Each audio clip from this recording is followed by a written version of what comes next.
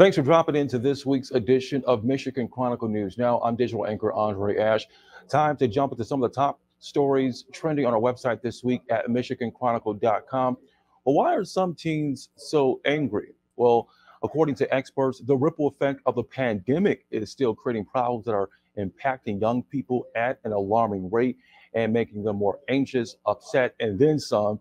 Today's youth are in trouble, and pretty much in other words, according to national reports, they are facing high rates of depression and suicidal thoughts, causing them to lash out in unexpected ways. Well, Black America is back to work. According to President Biden, he declared that this is the most robust jobs report in modern history. Take a look here at this. The economy created 467,000 jobs in January, and the unemployment rate for Black workers fell to about 6.9% and dropped to 5.8% for African American women.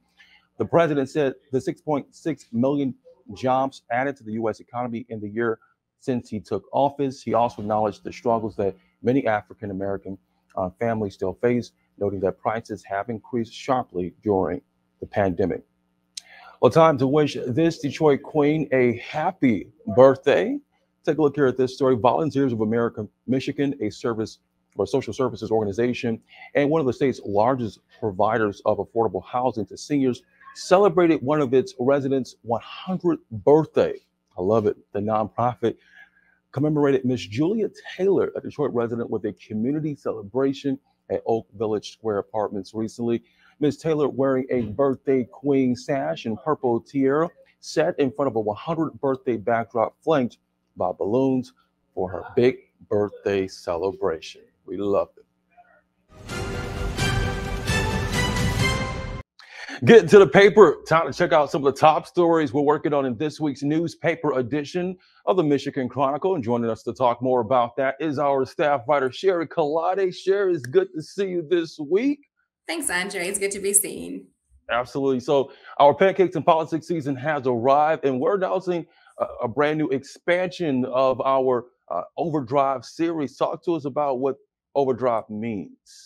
Yeah, so this is a fun new series that came out of the pandemic because there were a lot of virtual events and not too many in person, but now we're combining the best of both worlds with not only our flagship Pancakes and Politics in-person series, but this is a bonus curated content series of in-person interviews from our very own Studio 1452. And it's just going to be great. We're talking about the economy. We're talking about like new businesses. We're talking about all types of things. And it's just the sky's the limit. So that's coming soon. Bringing more people into the room, both virtually and also marrying that relationship with our flagship Pancakes and Politics. So if you're not able to be in the room for PNP, or even if you are, you're able to get more of an extended version of PNP that extends into our Overdrive. So we love that. And that's going to be curated from our Pancakes and Politics season really throughout the year, right? Exactly. And that season is April 1st, or excuse me, it's just April through June. We love it. All right, so you got this other dope story in the paper this week where you're talking with a new black-owned business that is opening in new centers, an apparel business, right? Clothing Yeah, apparel. exactly. It's apparel, it's perfumes, it's colognes, it's everything that you could actually imagine and what you will wear from like the Detroit angle. It's called Drason Fashion, and it's in the New Center area. And it's a lot of interesting things there. It's actually a couple who's leading this change, and their names are Andre Sanford and Gloria. So they have a lot of new things, and it's exciting, and from local Black collaborators who are doing big things in the fashion world. I love that fashion, Mhm. and it almost seems like a one-stop shop for everything you need for Yeah. your clothing and apparel. You said perfume and cologne? Perfume, cologne, purses. They have shoes. They have like just a whole. I went inside the store, and it was beautiful, really. I love that. Mhm. Well, people can check out both of those stories and a whole lot more of your stories 24/7 at MichiganChronicle.com, and also pick up this week's newspaper edition. Sherry Kalade, thanks for joining Thanks. us and always getting to the paper. Yep. Thank you, Andre. Appreciate it. What's up, y'all? My name is Janae, and I was a 2016 SWAG awardee. I interned with the bank, and I am now a full-time employee at Huntington Bank. Now, the Michigan Chronicle and Huntington Bank 7th Annual SWAG Awards are back. Now, there is a lot of cash for you all to access. 15 scholarships ranging from $2,500 to $25,000, and I'm here to give you some tips. Now look, I got 3 tips for you all. Tip number 1, you want to make sure you write a compelling essay. You may be thinking, how do you do this, right? Now you do this by telling your unique story about what makes you you and how you are a leader. Now number 2, you want to make sure you get a recommendation letter from a high school coach, teacher, counselor, basically anyone that really knows you well and can tell us about how great you are as a person. Now number 3, you want to make sure you get your transcripts in before the deadline. And this year, the SWAG Awards are allowing you to have a video recording. Now this will allow us to see your beautiful face and of course, get to know you a little bit better, but it is not required. Now the deadline for the application is April 1st, so do not be late. Now you can access the scholarship at michiganchronicle.com/swag awards. Y'all, let's get this money.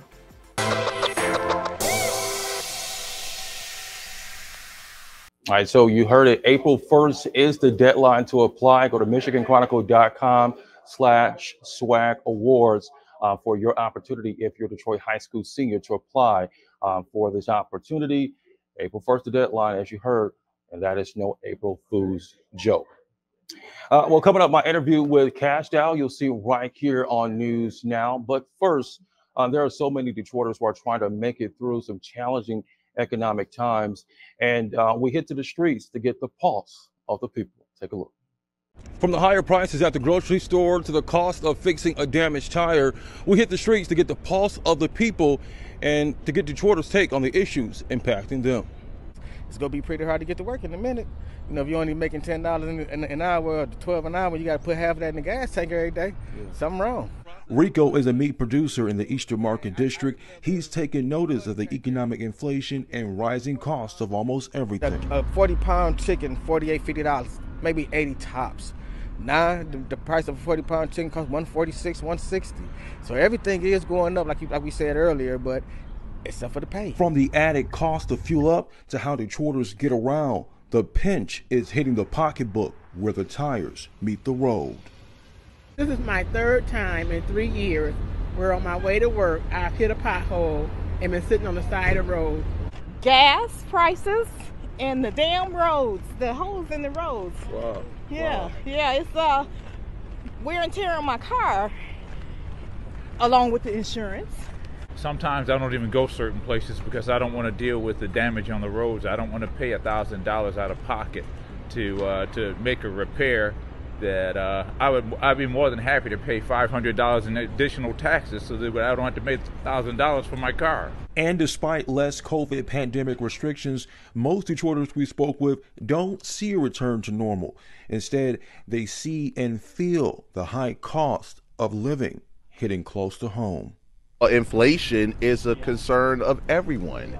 Detroiters most definitely, because if we can't afford our gas, if we can't afford, certain necessities to pay for, I think the priority would have to be in budgeting and economic financing of the state, and also of balancing the budget of certain cities. Food, meat, everything is going up. So I think that should come down.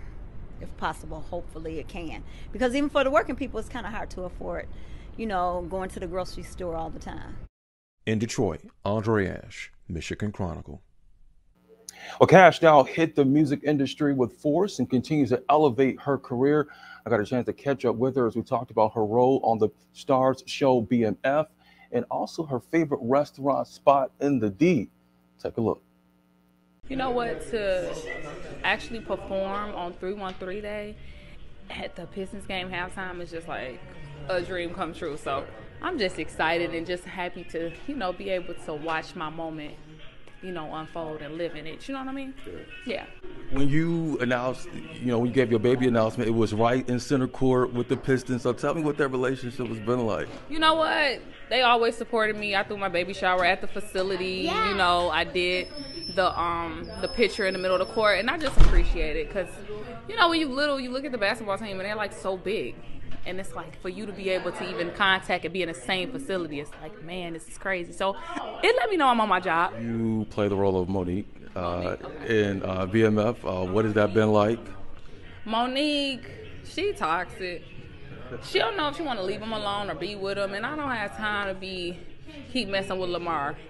You know what I mean? So it's just like Monique is realistic though. She's a Detroit girl. She's realistic. This is what goes on in real life. She just put it on the screen. So anybody that don't relate, they're fake. Period. And finally, what is your favorite spot in Detroit when it comes to food? Oh my God. I know what it is. What is it? Hold on, my niece says she know. It's probably Chick-fil-A or Chick-fil-A. My turn.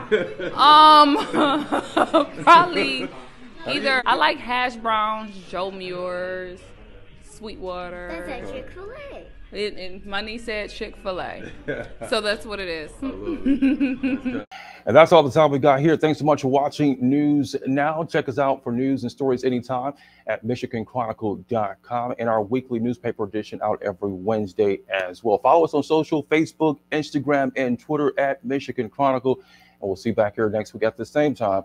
Michigan Chronicle News Now.